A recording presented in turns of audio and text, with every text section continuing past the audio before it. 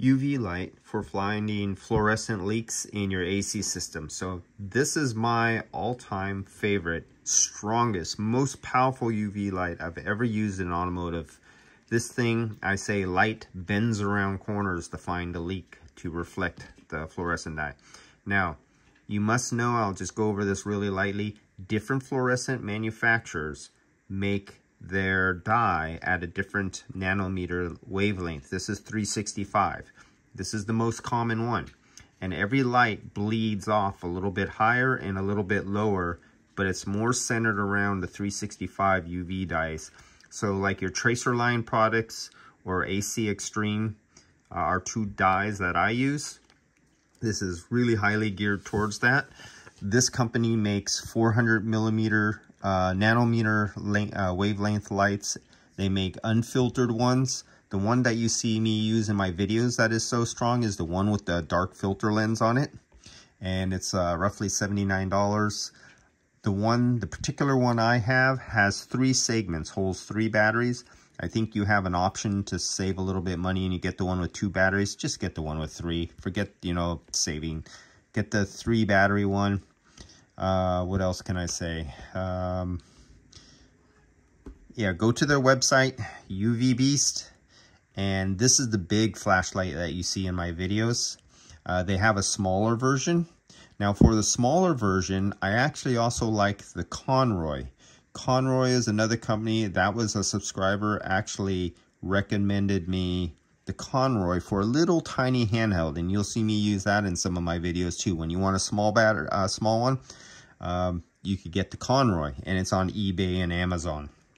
It's called Conroy. When you see it, it'll be Conroy 365, and you will find it. Let's see, Amazon sellers, uvBEAST. That was where I just clicked on right here. This was the uvBEAST website. Let's go back. Let's find somebody else who sells it. Here's another one that says uvBEAST. This is their mini ones.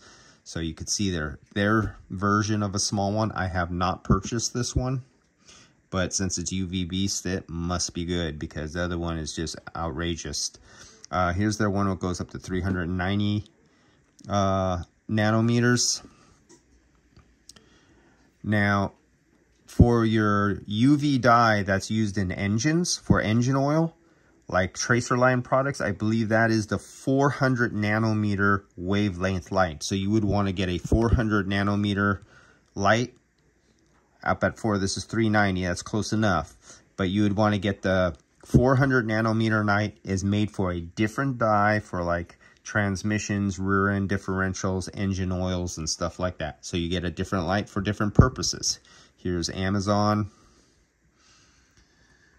So you'll see the Amazon, and you can see I last purchased this one back in 2021. And so here's Amazon. Let's see what they give for a recommendation. A lot of recommendations.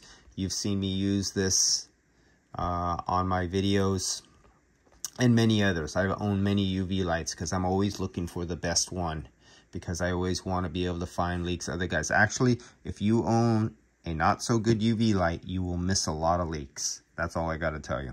All right, guys. So this was just a short video on UV lights, and let's see if I could find a Conroy. Boom. Conroy UV light 365. Yeah, it didn't do it. Conroy. Nope, it won't do it. I don't know why it's not doing it right now. Okay. CONROY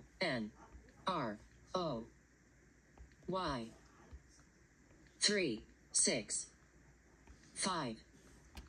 Let's see what it does. No, and I may have spelt it wrong too. Okay, so that killed that, guys. Sorry about that.